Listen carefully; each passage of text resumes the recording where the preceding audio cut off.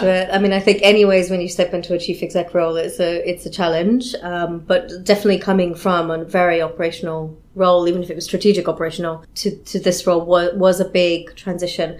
I think there was a few things that helped me. I think one, actually having already been in the same organization was really valuable because I understood the organization.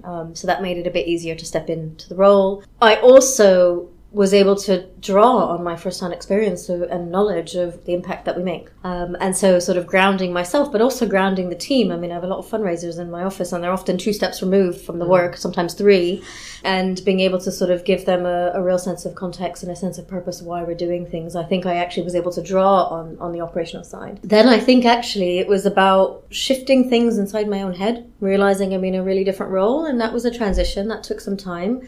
I was very lucky earlier on in my time to have an amazing coach. And Catherine, if you're listening, thank you.